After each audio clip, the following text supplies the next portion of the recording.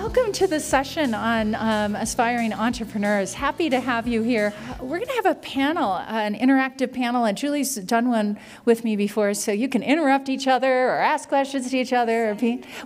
She sang actually at the last one. If any of you were there. So I'm actually not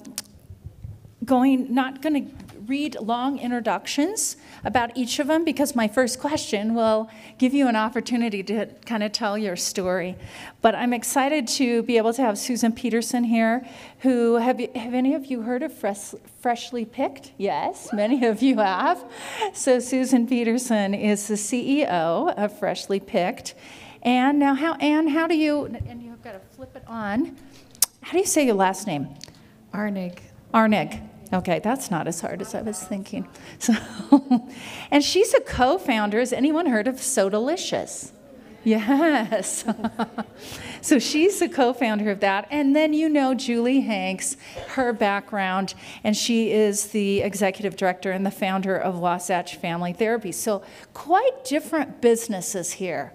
And so what we're interested in doing, this group, if you read the details of what we're doing, is that you're just kind of thinking about it. You're aspiring, you want to do something, need some ideas maybe, thinking about how do we make this work with, all of you have children, right? And you started your businesses with children, right? And so sometimes we think, how do we do this with children? How do we maneuver and how do we get started? So I've asked each of them, first of all, to take about 5 minutes, and we'll start with Susan.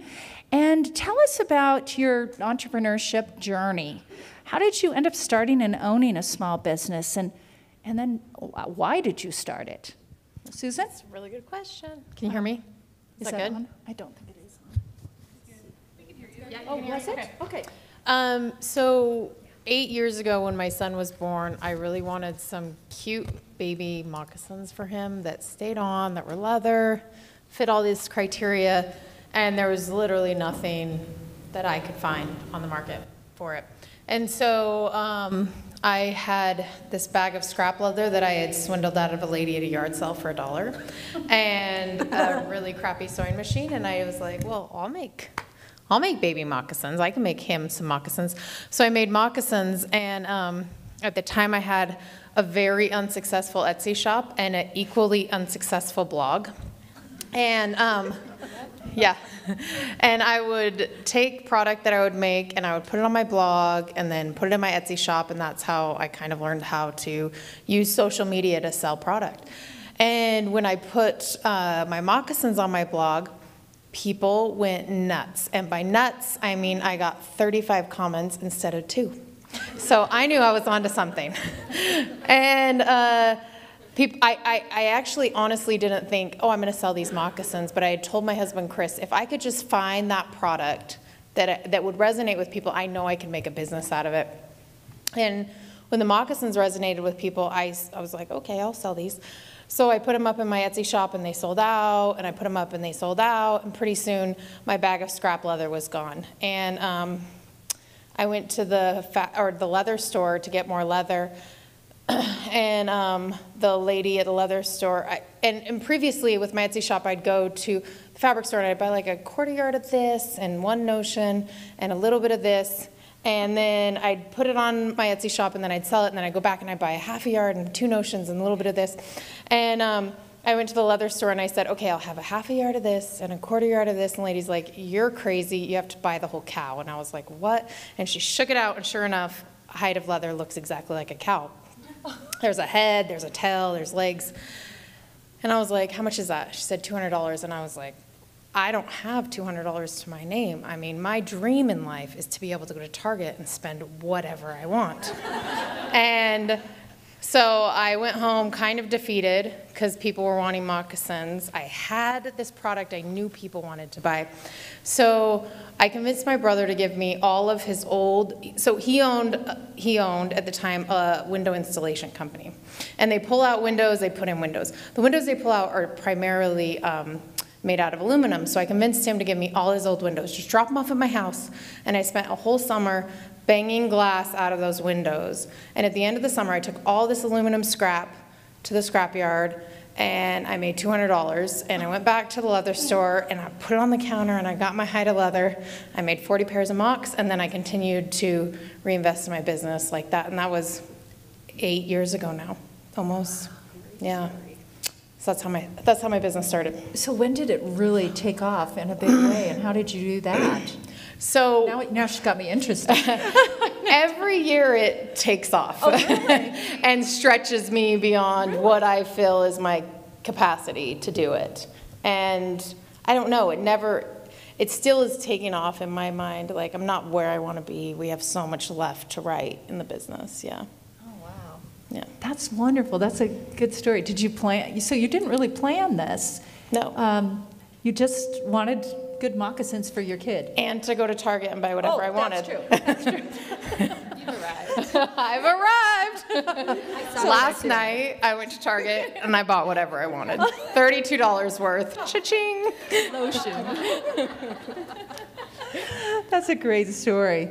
Anne. I have a background in film, so I spent 15 years after I graduated from college making costumes and designing wardrobe for film. So I had Etsy shops, equally unsuccessful. I'm sure we all have, right? And in fact, mine kind of paid my mortgage for a while because I'd be in my basement. It was a horrible life. I did not like that life, but I liked that I could control those elements. And as a freelance person, you kind of have to, it's a lot like a small business. You kind of have to hustle and save and just sort of know what you're doing at all times. So I spent 5 years doing the Bible videos, designing those costumes for the LDS Church, all that online stuff. And my husband was really wonderful and stayed home with our kids at that time, which was really great. So he stayed home with the kids, and I worked really, really long, hard hours in it. The very last year, maybe the last month, we had this wardrobe team. We're out in the middle of the desert. It's like hot and barren and awful, and they do have craft service. They take very good care of us, but they had cans of Coke. I didn't like Diet Coke at the time. I needed it, and I had to drink caffeine because I'd go home and nurse a baby all night and then come back to work. But anyway, so we'd make these drinks. We called them the wardrobe special, and it had the pebble ice, and it was a party cup, and it had the Torani syrup in it, and it had whatever soda people wanted. And about 11 o'clock every day, we'd roll out this tray at a set and, distribute wardrobe specials to everybody. So a guy said to me, this is a thing, right? Like, you could make a shop and people could drive through and get this drink with this cup and this ice. And we were like, oh my gosh, why don't I have that, right? Because I would go to the gas station and get a drink every day of my life if I didn't have to get the two brats out of the car seat and take them into the gas station and fight over what they're going to get and fight over what I'm going to get and try to get us all back into the car. It is hard to. It's the worst, right? Plus, it's like they didn't have the good flavors. It tastes like air freshener. They didn't have to get the eye. It was like none of it was good, but we had to have it. So I came home that night, and we were stinky and hot, and it was gross. And I walked into my kitchen, and my husband was sitting there, and I said, so we're going to start a soda shop. And he was like, oh, he was sweet and super supportive. And now it's ironic because it's kind of become his thing, which is awesome, and he's been a really great leader of the company. But that was how we started, just as this, it was intended to be just a little side venture, and we found a tiny little 200 square foot shop, 250 if I'm generous with the space, at the back of a barber shop on University Avenue in Provo. And we turned it into this drink shop, and we opened it, and it started hitting. And so that to us was it wasn't intended to be that. It was just really intended so that I could get my fix and my partner could get her fix. We could all. That was in October of 2013. So, okay. And then we opened another one the next March, and then they kind of opened. And how many kids do you have, and what are their ages? So that's a good story. I have 3 of my own, and we have 2, my husband's sister's kids are with us too. So 12 and 14, and then I have a 9-year-old and a 5-year-old and a 2-year-old. Okay. So yeah. You've got full all house. kinds of things going. We drink a lot of soda. So how many shops do you have now? So we have our 4th just opened in Arizona yesterday. Oh. And then we have, I think we have 13. I'll have to count in my head. I think it's 13. You have one at UVU. We do. It's somewhere around here. I'm not familiar with UVU very well, and so. Which direction? Or is it that way? Okay, some of the people in the audience. It's closed now. It's only up exactly. until like 5. It's got a limited schedule, but it is, in the food court. That's so wonderful. And then tell us your kids' ages and how many you have. I have 2. I have a 10-year-old and a 7-year-old. And so you started your business 8 years ago. My so, son will be 8 in like a month. Okay. Yeah. That's great. Thanks for that background. Julie. So the question was, what inspired you to start it? Yeah, tell us about your entrepreneurship journey. Yeah. And then how did you end up starting and owning a business, and why did you start it? Okay. Well, it all started when my parents took me to therapy when I was 14. And it was a life-changing experience. And I thought, oh my goodness, I want to. So why did they take you to therapy? No, Yeah, I'm just really. joking. Well, that's the after party. We'll we'll get some Sodalious and put on some moccasins, and then we'll. So it was just. It was a life-changing experience, and I thought, and I'm fascinated by people and motivation, and how come I have all these siblings and we're so different, but we're kind of alike, and anyway, just kind of always thinking that way.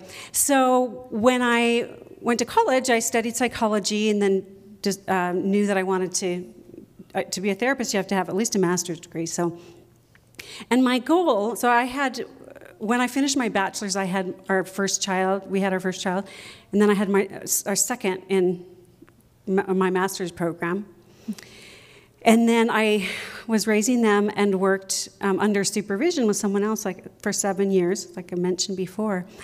And my goal was I want to work part-time and make a full-time income.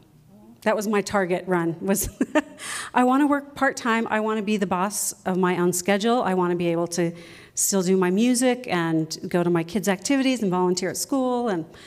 And so that was my goal. And so when my third was born, like that same month is when I filed all my business documents and started my own practice. And it just was just me, and then it grew over time. That's a wonderful story. Thank you for sharing that. And so the next question you've kind of covered already, but did you plan to start your business early in life, or did it emerge? It seems like it emerged for each of you. I mean, is this something when you were younger, in high school or college that you thought? No, not moccasins, but start a business. Was that kind of in your mind at least? Did you even think that was an option? Because sometimes people don't even think that's an option. That's a good question. I didn't go to college. Okay. So yes and no. Like, I don't like working for people. I don't like rules. I don't like people telling me what to do. Yeah, bosses. Having to be somewhere. But I think the thing that I always comment on is in high school, I could not have imagined the career path. I could not have imagined, this is going to tell you my age, but a World Wide Web where I was able to make money and have transactional things happen, and social media. I mean, the way in which the barrier to entry to start a business right now is zero. Like literally nothing. You can go and for free sign up for all these services. You can run credit cards and pay the credit card company to run it as it's being ran. I mean, there is no reason why if you want to start a business, you shouldn't start a business. And I always think of that saying, and I don't even know who said it, you maybe know, use what you have, do what you can, And like, I think too many people think, oh, well, I couldn't start a business because I don't have enough money to rent, or I don't have enough. I literally had nothing. I convinced my brother to give me windows. And during nap time, I had a hammer that I think I borrowed from my neighbor and never gave back, and banged glass out of a window. You don't have to have anything lined up. All you need, you don't even have to have your ducks in a row. Just have a duck and say, hope it flies. Just go for it, So one of the things, and I'll just combine the next question because you started it, and I'll ask you to continue. So and then you too will have a chance. But what are the benefits that you've seen for starting a business? You mentioned a few, that you don't want to follow other people's rules. But what comes to mind? I mean, what are the benefits that you've seen in your life by starting your own business and running it? Oh gosh, benefits. Just anything. I mean, what are the good things? Yeah. That's a hard question, I feel like. Because it feels to me like a lot of the things that are benefits are also the downside, Oh. right? Yeah.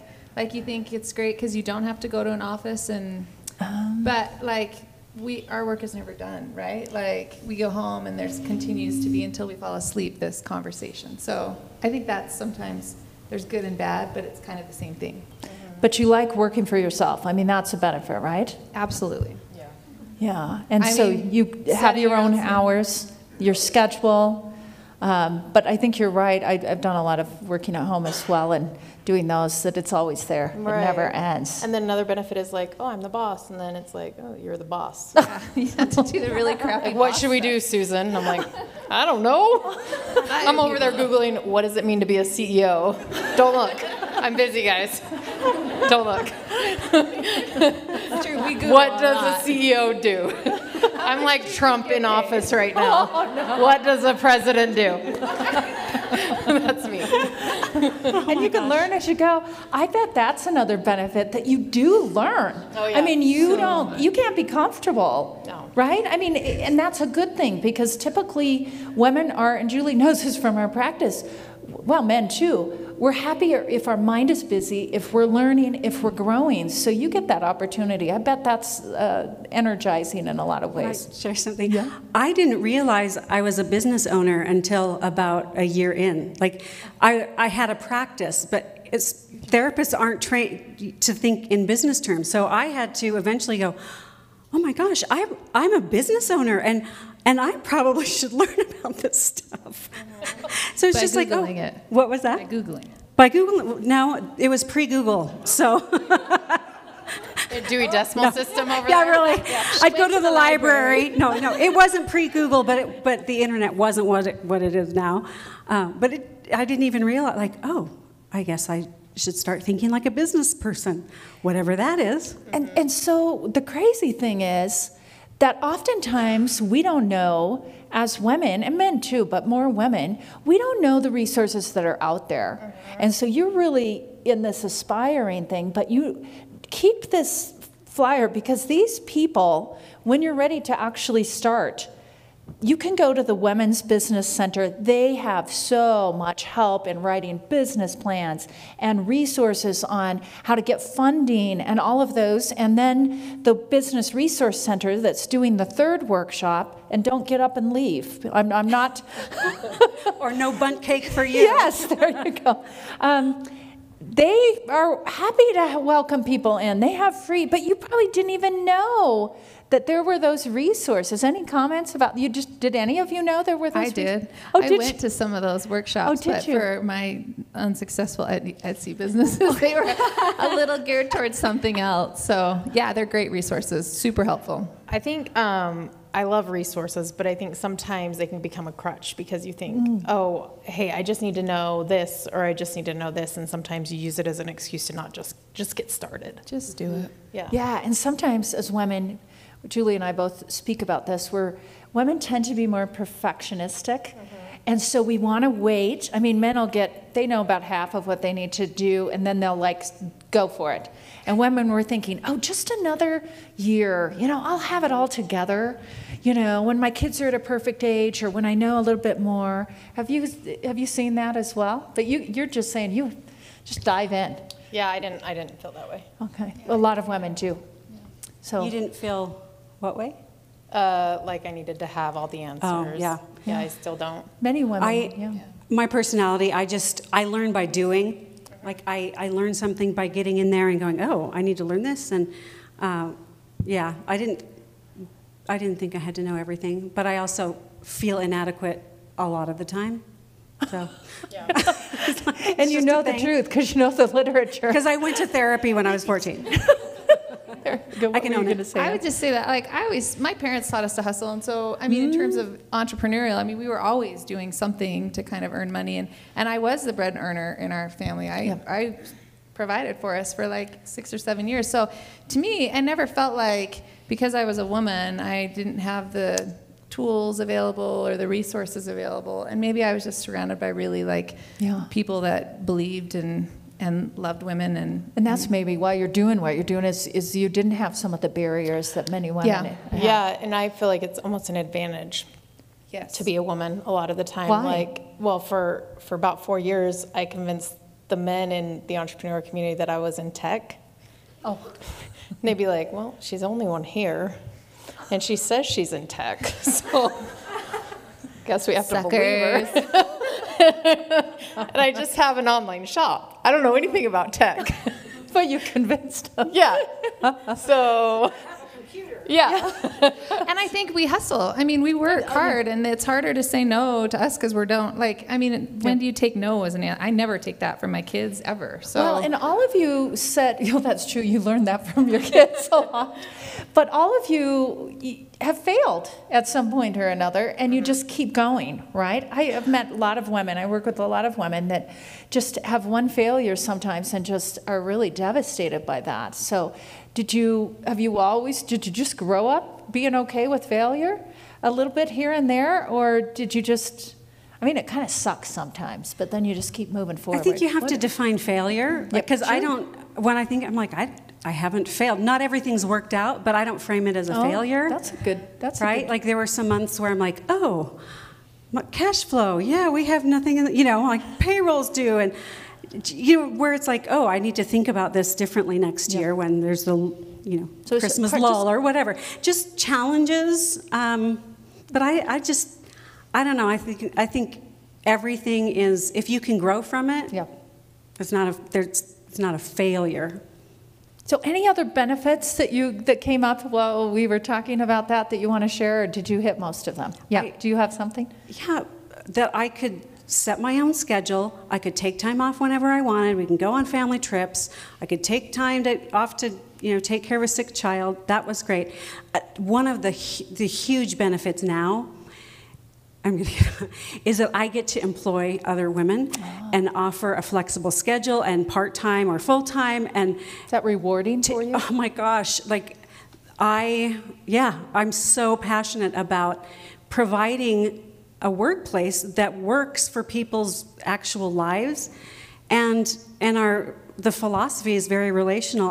I care more about their lives than I do about how much they're producing for my company. But they produce because they know that I care more about them. Does that make sense? Yeah. Just a story. One of my therapists said, I'm pregnant. How much maternity leave do I have? And I just said, what do you need? Oh. And it's just, we can be flexible, creative. And I think that that's a strength of being a woman, is that we have to weave different parts of our life no matter what stage we're in, and so we can do that, and I love helping people figure out what that balance is. That's wonderful. So the next question, Susan's kind of already answered, or you've really answered actually, and that is, how did you get funded? How did you get funded, or what creative strategies did you use if you had minimal cash flow starting out? So do you feel like you have anything, you've kind of told us about that, anything to add on that, or do you want to just throw it to the other two? No, still we're self-funded. Are you? Yeah, still to this day. Are you glad? Yeah. Yes. What was that about? Glad. I go to my friends' companies who raise 11 million and their businesses look really different than mine. I'm happy to own 100%. It's put me in I have so many options compared to other people. But I think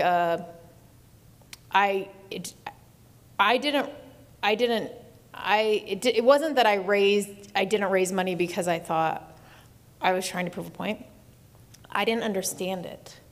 And so now I understand it. I have a really good grasp on what it means, and boards and percentages and all this stuff. And so I think we'll probably raise money this year. All right. Thank you.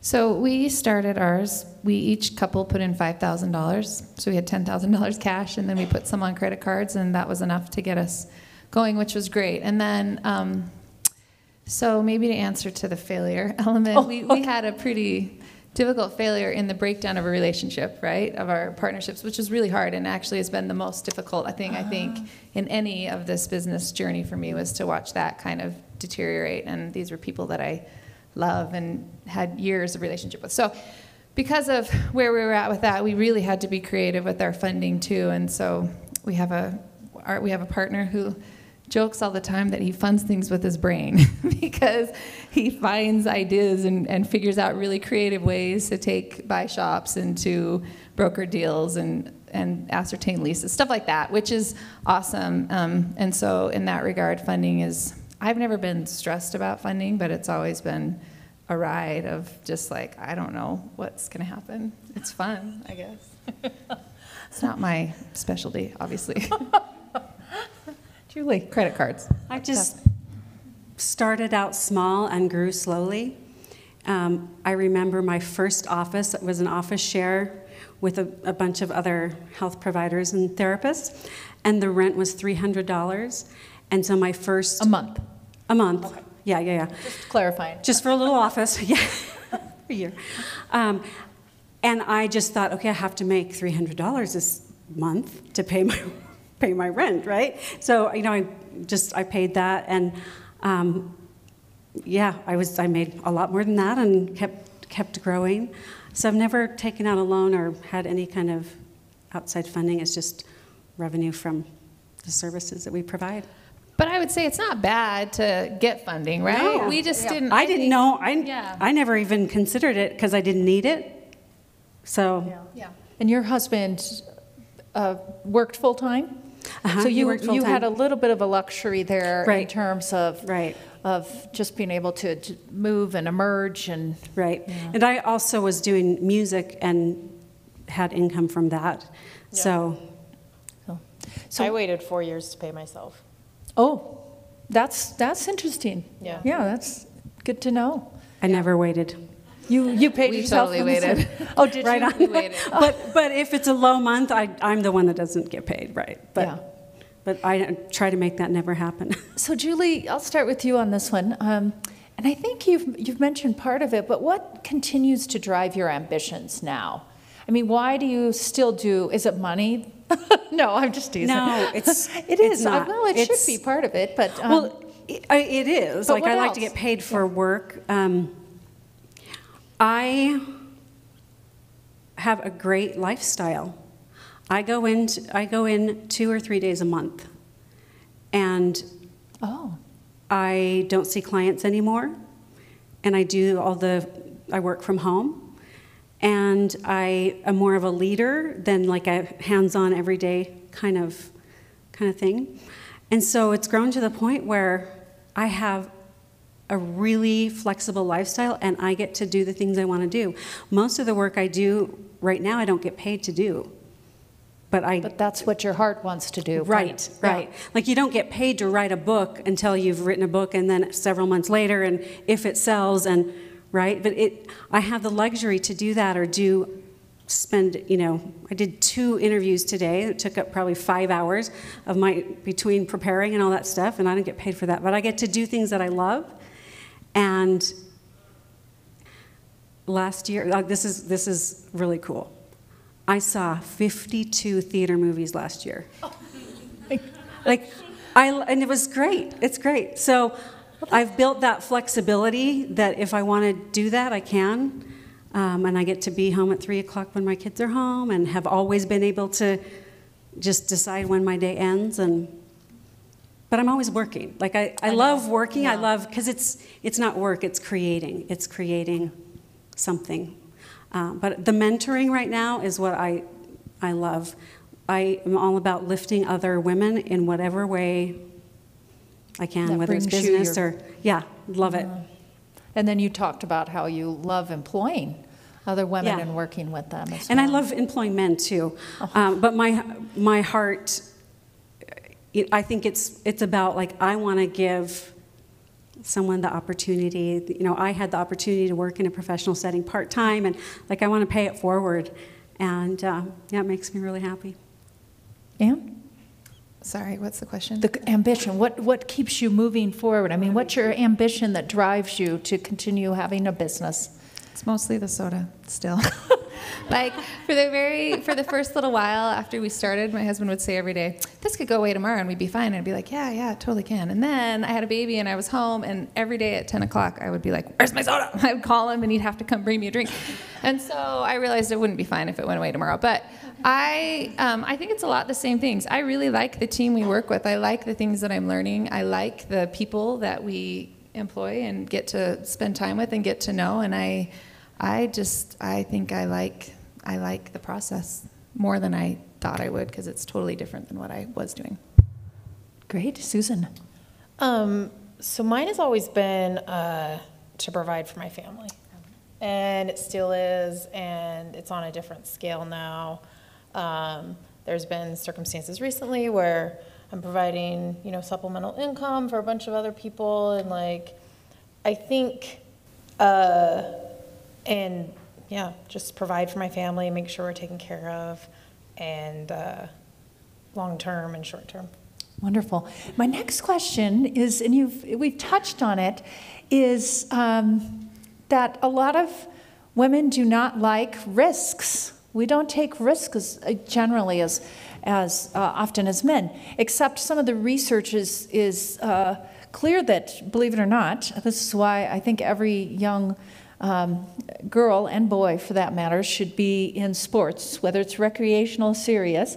But athletes, women who have been in sports often, or do speech and debate or things like that, are often more likely to have a risk. And if you didn't do that, or take risks, if you didn't do that, there's probably something in your life that gave you that experience.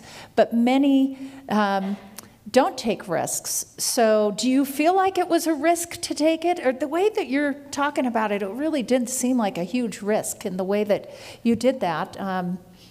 Any thoughts on that? You love? Oh, do you like it? But it didn't, and I would say that it didn't feel like a risk when we were starting, because we didn't know what we were starting, right? I think the risk came for me when it was like, okay, I'm not going to do that film anymore, and it shifted to actually becoming our income, right? And becoming our path. That's when. So that was to me the risk, where it was like, is this enough? But it kind of evolved, and so.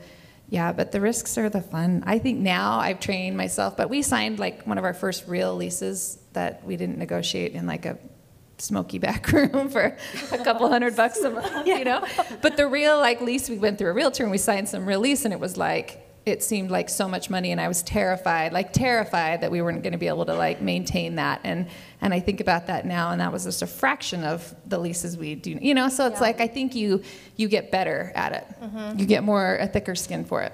Yeah. But you like that challenge now. For that sure. Risk. Yeah. Okay. I think I still have the risk, just in the liability. All the therapists could leave. I'm on the hook for, a couple locations do you know what I mean? Yeah, I have to figure out how to make it work, even if everybody walked away. And so that's the risk, or, get sued, malpractice, something, True. somebody does something, because I'm not in each session. I don't know, I'm trusting that they're doing good work, and I hire people that I trust. But so that's the risk that I have, is just I hold pretty much all the liability for what people are doing, and the care they're providing, and then for making sure that, my name's on the lease. I'm 100% owner, so nobody else is. But you're okay with it because you've taken that. But yeah, and I realize I deserve to be paid for that. Okay. So I think anyone that's had a baby has taken a big risk. Oh, that's a good point. I mean, you go into that hospital room thinking one thing and you come out a different person, right? But I also feel like as you take more risks, it becomes a lot easier. Mm-hmm. And I think fear is so good for your growth pattern. And I think just get down on your knees with that fear and just get used to it and get really comfortable with it, because there's multiple kinds of fears, and there's a fear that's telling you you're on the right path, and there's a fear that's telling you, hey, stop, and you need to understand the difference between the two. That's a great comment, yeah. I'm realizing as you're talking that I started performing at a pretty young age, and that Yeah. is always a risk. And then as a teenager, I started writing my own music, and that's more of a risk because it's like, here's my heart, and you might like it, might not. And so I think that prepared me. So I'm really used to being terrified and then like moving forward anyway, you know, or being stressed out or what. And it's like, okay, and every single time before I put out a CD or a book or started my business or whatever, I have a total meltdown, like on the ugly cry on the floor, like, why do I do this? Why am I complicating my life? Why do I put myself out there? And then you just do it. And then I'm like, okay, and I'm like, why do I do this to my husband? And he's like, because you want to make a difference for people. I'm like, okay, yep, let's go, let's do it, you know. But it's just, it's vulnerable whenever you're doing something that is uncomfortable. Yeah. And what we know from the research, just so you know, is that people are raised differently. You had those experiences. Some of you know, have had the experiences. Some people haven't. I mean, some of us don't like. I was raised with 6 brothers, and I was an athlete, so I was out there too. But what the research is very clear about is that we can get better and better. We just have to step forward, do it, and know that if something goes wrong, we're going to live through it, and we're going to handle it, we're going to learn, and then you do it again. And it's so fabulous. I mean, I work a lot with women running for public office. That's one of the scariest places to be, is to get up there and have to self-promote. Yet, they learn so much even if they lose. And they're just so much better and confident even when they lose. So it's interesting. So I'm just putting that out there, that if you're one of these people that are really nervous about that, you know, just move forward. If you don't do it, give yourself credit. Like, I did it. Okay, it sucked, but I did it. And I can do this again. I know people in the audience are dying to know. I'm just going to bring up the work-life thing. And I don't want us to stay all rosy, because there are some hard things about, and you've already talked about kind of the benefits, because you get to have your own schedule, but you can talk more about those. But what are the hard things? Give me anything you've got. Who wants to start? This is an area of research for me, so this is like, I could go on forever about this. So go ahead, and I'll think about a personal experience. So what are the pros and cons, and what are the hard things sometimes with doing business with young kids? I guess I don't know any different. I mean, I've only ever had young kids in business. So to me, it's just, I can tell you the parts that I struggle with, and that would be like that I'm on calls and kids are yelling at me all the time, right? Like that they want your attention at that time. But I kind of just, that's my reality, and I sort of expect that the people that I'm dealing with and working with know that too and are going to forgive that, and I'm sort of not apologetic about it, I think. So, and it's important to me that I'm with those kids as much as I can be, and so I have help in the morning, and then I come home and I'm with the littles for most of the day, and I work from home, and it just happens. I don't know. It's just good the way and bad. it is. Yeah. So I don't know the last time I was home before 7 p.m., honestly. Like, it's a lot. I work a lot. I work long hours. I'm at the office a long time, but it's not always like this. We're in a growth pattern right now. And I have a lot of help, and I love my housekeepers, and I love my nanny, and I moved my parents in, and I have really just set up this life. And my husband also stays home. And we only have 2 children, but they thrive in the environment that we've created. And I honestly don't think that work-life balance, I know you didn't say the word balance. Well, yeah. I don't believe in it. I think it's a myth. What I try to do is I try to step back and look at periods of my life in a grander scheme than just a day. Because if you judge it by a day, you're always going to feel like, oh, I sucked today. I didn't make the bed before I left, and I didn't pick up my hair stuff, and like. You make the bed?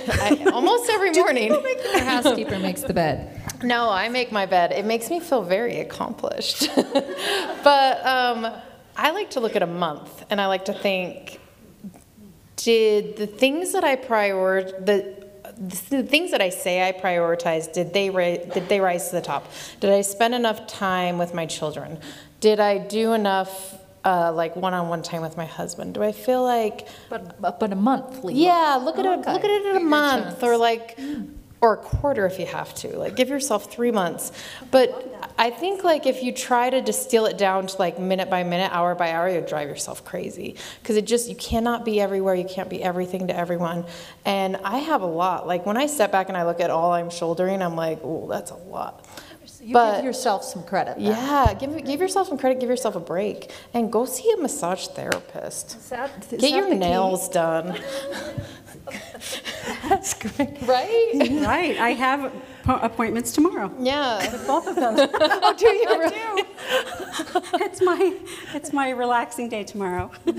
You know, I don't make a distinction between work and life because I only do the things I want to do.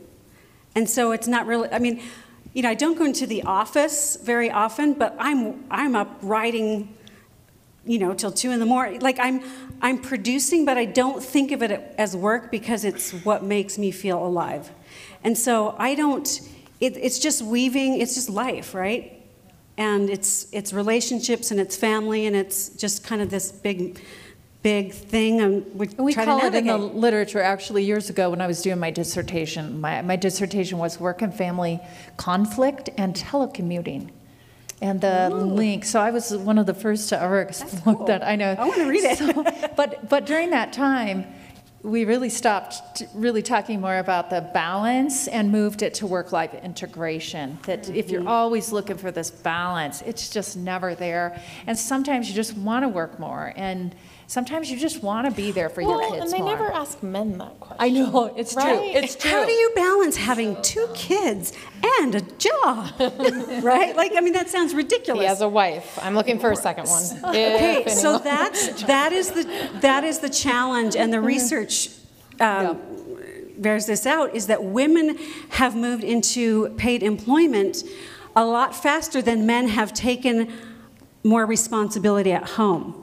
And you know, it's the second shift is what it's called, right? So both are working all day, and then you know, the husband get home and she's doing all the other stuff. And I know it's changing now, but there's still a big lag behind what men feel responsible, like that it's their thing, instead of like helping out, pitching in. No, it's our house. We all need to eat, you know. So kind of, it's important to reframe it, and we've had to do that a lot because. And there's 2 sides to that. I happen to know the literature on that, and part of that is men not seeing that, but part of it is I'm the mom. I want to do this, but I still feel like I'm not me. But I'll say it. It's not really me. Women still say, but I'm supposed to be the one to cook dinner. I have given up cooking dinner a long time ago. I just assemble now. We've been socialized to integrate that into our identity. Yeah. And And so so we I've feel had to not- disintegrate that from my, like, to go, I am not my house. So I am we not my have- food. I am not my... Well, in our minds, we have what a good mom looks like. Right. And we have struggled with that throughout. I'm just looking at the time. I want to give a few minutes for questions, and then we have an activity that we're going to do at the end. So I'm just going to ask you a couple questions as we conclude, and then give you just a minute to ask a few questions, and then we'll move on. So this one's a quick one, but we'll see how quick you can answer. So what are the 3 talents that you say that you have that you think are making you successful? What are the 3 characteristics, talents you think rise to the top? I know you're all like looking up. That like, is not a quick question. I Like, we're know all it's like- quick when you say it. Right. But what? I'll just say me, and I've had my own businesses. I'm a flippin' hard worker. I am up. If any of you have emailed me, you'll get emails at 4 o'clock in the morning. I am a hard worker, and I will take risks because I'll put myself out there. So that's an example. Who's got it? Who wants to take the? I have 2. Okay. I am really disciplined. I think I'm really good at meeting deadlines and getting stuff done and sort of having a calendar in my head of always knowing what I have to do. And I am also really good at knowing what I'm not good at and what I don't want to be doing. And so I can steer myself out of those circumstances where you end up spending your day doing things that, like running Etsy shops from your basement. Sorry, I'm trying to look at the time, and I hit Siri there. Okay. I can't see the clock. I'm right in front of the pole. Yeah, I've got it, actually. It's 44, so we're doing okay. So that's great. Who else? Who wants to be? If you think of a third, you can pitch it in. I would say I'm scrappy and dumb. Oh. And I'm not dumb like, oh, she doesn't know what she's doing, but I really don't. And I think that it's actually good to not know how to do something, because you figure it out and you maybe try it in a way that hasn't been tried before, and whether right or wrong or fail or win or whatever, you learn something. And I mean, the way that I built my business was totally counterintuitive to the way that anyone has built their business. In fact, as we're talking to people, they're like, wait, you did e-com first? That's incredible. And it was just because I was dumb. I didn't know another way. And so I think that what you don't know is actually really good, because then things come intuitively. And they don't feel like risks because you don't know any different. Yeah. Right? Okay. Yeah. So they're just saying go for it. Yeah. That's, Julie, what would you?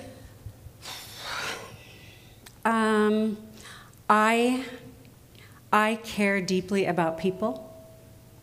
Like, and the relationship aspect, and I think that's a strength. I'm tenacious. So it's different than rebellious, although I can be that too. But it's like, I can picture that. I am going to figure out a way to get what I want, you know? I'm willing to kind of put in the time over the long haul to get it. And I'm also really true to myself and my heart. Like if I feel like, okay, I need to go this direction, I do that, and I'm not swayed by other opinions. Any others that you've thought of? Or you're good. I'm going to call those two. And All right, the last question that I have for you is just, I mean, as you're looking out to this wonderful group of women, and I think we have one man, thank you for coming, who's supportive of women, I can see. I mean, you've kind of been giving some advice, but what would you conclude with? Maybe just take 30 seconds or so, and what do you think, what advice would you give to these folks who are thinking down the road, kind of aspiring to do something? What would you say? I would say just focus on one step. What's the next step? It might be researching, what kind of corporation to form, or it might be just one step. It's so easy to get overwhelmed by the big picture, like, I want to do this. It's too much. Like you may have, if you'd known how successful, and you were thinking, I would have quit. Like you would have. It's too scary. But just if you knew how your kids were at 3, you wouldn't have them, right? Right. So I would just say take one step towards your goal. And in my therapy office, a lot of clients will say, I don't know what I want to do. I'm like, just pick something and take a step, and then go, oh, I like that, or I don't, and then you take another one. Just take a step toward what you think you want. And that's I mean, people just don't take any steps. They don't move until they Any think step it's is better than none. Yeah, I like that. Thank you. Okay, 2 things. I would say we have a friend, Colton, who's a really good chef, and he always says done is better than perfect. And that to me is like, that sort of changed my perspective on life, because it's like nothing's ever going to be perfect, right? So as long as it's done enough, then that's going to be way better than what you can ultimately get it to, because you won't get it there. And then the other thing I think that's been the critical element for us is, and for me, has just been to surround myself with good people. And I think their life is short, and you're going to spend your time with people either that you get to choose and you like and get along with, or that you don't get to choose. And I think that's sort of why I think we kind of were motivated to start a business, because we didn't want to be tied to other people. But the luxury of choosing the people that you get to spend your days with, and who you get to learn from, and who gets to teach you, and who you get to teach, is pretty magical. So I think let that be a motivator for you. Okay, so There are 2 books I think every person who's starting a business has to read. The first one is E-Myth, or E-Myth Revisited by Michael Gerber. It is fantastic if you're starting a business, if you're already going on a business, if you're like, I am going to drown because of this business, read this book. It will change your life. The second one is called The War of Art by Stephen Pressfield. And he talks a lot about resistance, which is any element or anything that kind of feels like, ooh, maybe I'm not supposed to be doing that, and how to push through that. And then, so those 2 books, I would say, if I could go back in time, I'd say read these, study these, read them once a year. They're vital. The second thing that I've done recently that I wish I would have done years ago, I used to do it and then I kind of gave up, but I started again, carve out about 2 hours for yourself every day. It is life-changing. I get up at 5, no one in my office is awake, my kids are all in bed, my husband's snoring, I study, I go for a hike, and I have time for myself, I have time to think, I have time to reflect. I leave so much of my problems on the trail. I just give yourself time to reflect and give yourself time to do something you love. Thank you. Isn't that great?